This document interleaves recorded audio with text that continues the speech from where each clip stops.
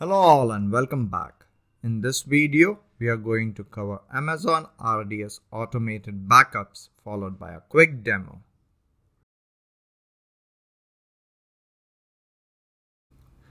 RDS backups of DB instance are automatically created and retained.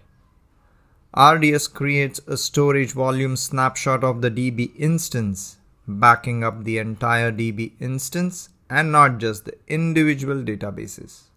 RDS backups are incremental. The first snapshot of the DB instance contains the data for the full database. Subsequent snapshots of the same database are incremental, which means that only the data that has changed after your most recent snapshot is saved. Automated backups are enabled by default for a new DB instance. Automated backups occur during a daily user configurable period of time known as the preferred backup window and are retained for the backup retention period. RDS uses periodic data backups in conjunction with transaction logs to enable restoration of the DB instance to any second during the backup retention period up to the latest restorable time. And this can be typically up to last few minutes. Automated DB backups are deleted when the retention period expires. Automated DB backups for the DB instance are disabled.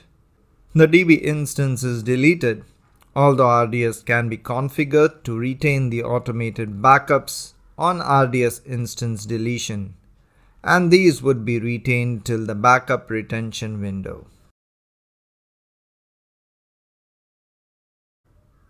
Let's navigate to the RDS console. Click on the databases. We already have an RDS Demo DB created in the free tier. Navigate to the databases. And let's go to the maintenance and the backups section. We can see the automated backups are enabled and the backup retention period is 1 day. We have copy tags to the snapshots enabled. Backup window is configured, and we have currently 2 snapshots. RDS Demo DB snapshot, which is the manual snapshot, and RDS Demo DB suffixed with the timestamp is the automated snapshot created by RDS. Let's select the automated backup and navigate to the details. And we can see all the backup details covering the ARN, database engine, storage, class, zone, among others. Let's check on the actions. Restore snapshot allows us to restore the backup into a new DB instance. Copy snapshot allows us to copy the backup to a manual snapshot. Share snapshot is currently disabled. You cannot share automated backups. You need to copy them to create a manual snapshot and then it can be shared. Migrate snapshot option allows you to migrate an RDS DB snapshot DB instance to create an Aurora MySQL DB cluster. The data is stored in the Apache Parquet format that is compressed and consistent. Export to S3 allows you to export DB snapshot data to an Amazon S3 bucket. The export process runs in the background and doesn't affect the performance of your active DB instance. Delete snapshot allows us to delete the snapshot. DB instance can be restored anytime, creating a new DB instance with a different endpoint. A DB instance can be restored with different instance class and storage type than the source DB snapshot. Let's go ahead and restore our backup to a new DB instance. On the Restore Snapshot page, for the DB instance, leave the DB engine to MySQL. For availability and durability, we would configure the DB instance as a single DB deployment.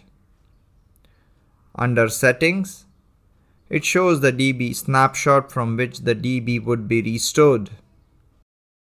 For DB instance identifier, enter RDS Demo DB restored as the DB instance name. Under Instance Configuration, let's select Burstable Classes and T3 Micro Instance. Under Storage Configuration, leave the General Purpose SSD with an allocated storage of 20 GB. In Connectivity, we would set the VPC and subnet groups. Snapshots are regional, and you can restore the snapshot as a DB instance within the same region. We have VPC-A selected and the RDS Demo subnet group selected as well. Public access disabled. Default security group which allows inbound and outbound traffic. No preference for the availability group. And port set to 3306. Password authentication for database authentication. Let's leave the encryption and other configuration as defaults. Let's go ahead and restore our DB instance. You will be brought back to the database dashboard page. And we can now see the original source DB as well as the new DB instance restored from the source DB snapshot. Restore DB is in the creating status.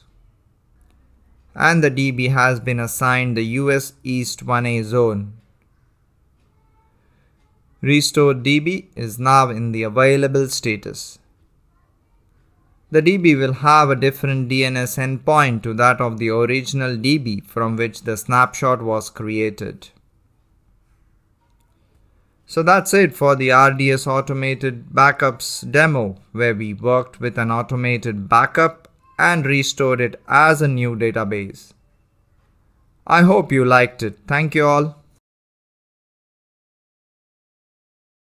Alright, that was it. Thank you for watching. You can check out my website and connect me on LinkedIn and Twitter. If you enjoyed this video, please give it a thumbs up. For any feedback, please leave a comment down below.